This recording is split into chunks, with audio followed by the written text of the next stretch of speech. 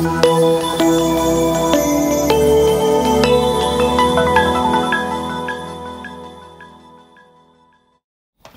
once we have the app and the U-level connected, you're going to see the readings that appear on the U-level screen in the app. There's feet, inches, and tenths of an inch. There's inches and tenths of an inch. Of course, we have centimeters. There's feet, inches, and fractions. And what I like to run with is inches and fractions. Now we're going to go through all of the settings and buttons and what have you that we have on the home screen. You have the compass. As you can see, the compass just orients you before you start a job, and serves an even more valuable purpose once you start recording your readings. We have the compass in all of your readings. It aligns your data up later on, your plots, with existing structures. It's just good to, you just need to know which way is north. Also, along those lines, we have the ability to add photos. So you can take photos of landmarks and existing items on the job site that coordinate with this data that you're seeing now, and it's all saved together. Really makes it easy to line everything up when you're trying to figure a plot out with existing houses and trees and telephone poles and things of that nature. We have the percent of slope button, and this is extremely important to some gentlemen who have to figure the percentage of slope. We also have percent of slope figured into all of your measurement scales.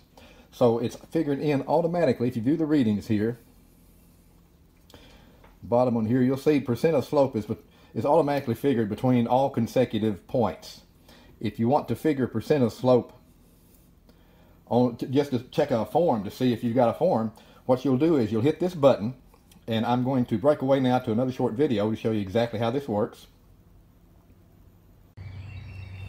Percent of slope. First, you'll hit your percent of slope button on the home screen.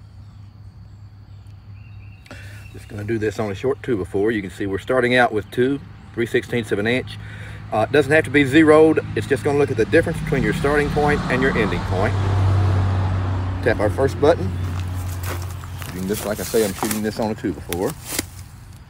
Just like we'd be shooting a form.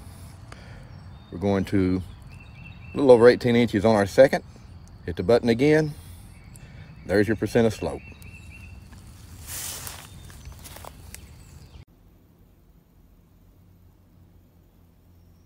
Now that percent of slope that you just saw, it's just another one of these really cool things that we do.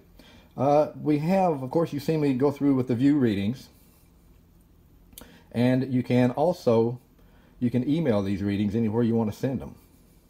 You would simply type your emails and what have you. And here's the photos that we take that are added for orientation and what have you.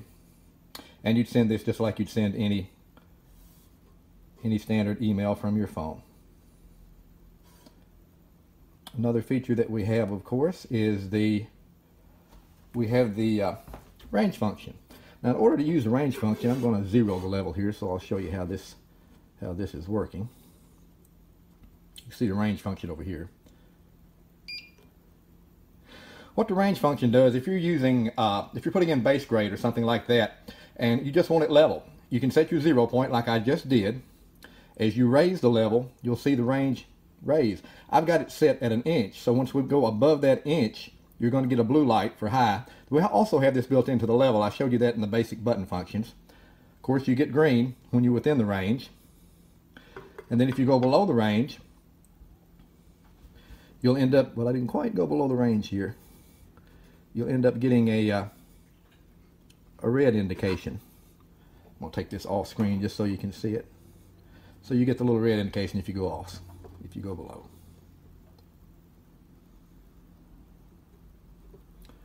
I'll take this back down and re-zero it. I'll just leave it where it is. Okay, we've got frequently asked questions. It's really handy. You're going to have questions. There's a lot of information that goes with this. All you have to do is just tap right down here, and you got the FAQs, you've got instructional videos, you got the specifications. All of that is right down here at the bottom.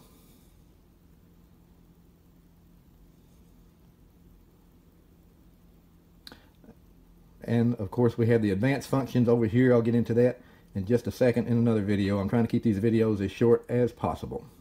And we have at the top of the screen here, this takes you into the 3D mapping, which is where all the really cool stuff is starting to happen.